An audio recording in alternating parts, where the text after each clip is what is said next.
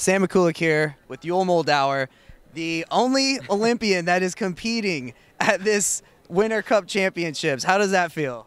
It's nice to know that, but that was last year, and now the new focus is this year. So honestly, it's just good to be back, see all these young faces and the up and coming. So I'm excited for this meet. It's a beautiful stadium, so it's gonna be fun.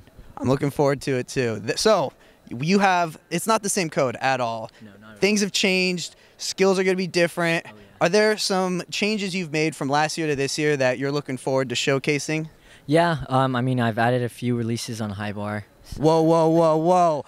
I've been wanting you to do this for years. What do you got for us? So I'm just doing the Coleman and a Tkachev pike and Shal Tkachev. I'm going to save the Casino for some other time, but... Oh, so there is a Casino in the works. There is a Casino in the works, but I'm excited for P-bars.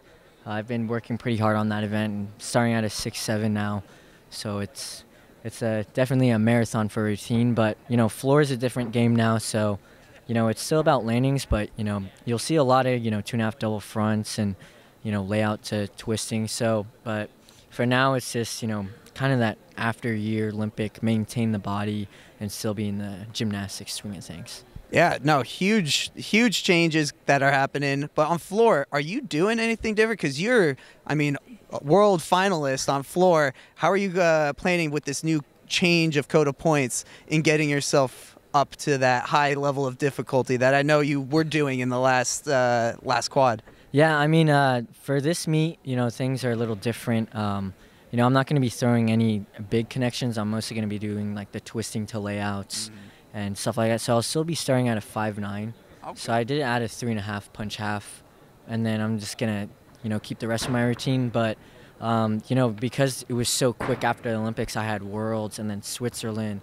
and then I had to get ready for this season. I didn't really have that much time. So it's been more of I've been playing around in the gym, and I'm going to practice these other connections. But for this meet, it's really important to make team again and stay in the position to go to Worlds and stuff like that. Yeah, got to make those international assignments too. Is there anything that you're looking to get or hoping you'll snag after this competition? Not after this one. The bigger ones are mostly after championships. There's a FIG meet in France, which I heard it's actually in the Paris Olympic Stadium, so I really want to go experience that. There's Pacific Rims, there's World Championships, so all of those are later in the season, but this one's a really good meet to start getting your name in the mix of who should be on team and who looks ready. How many competitions have you done this season so far? Let's see, I've done H&I, Woga, and a home meet at 5280, and now this one. So this one's my 4th meet. That's actually a lot for someone that's not in the NCAA anymore. So I got mad props to you for getting out there. You're not an old man. You're still a young buck out here. I love it. It's trying to be young, That's good. Well, hey, thanks for taking the time. Always a pleasure seeing you. And, yeah, best of luck. Thank you, bro.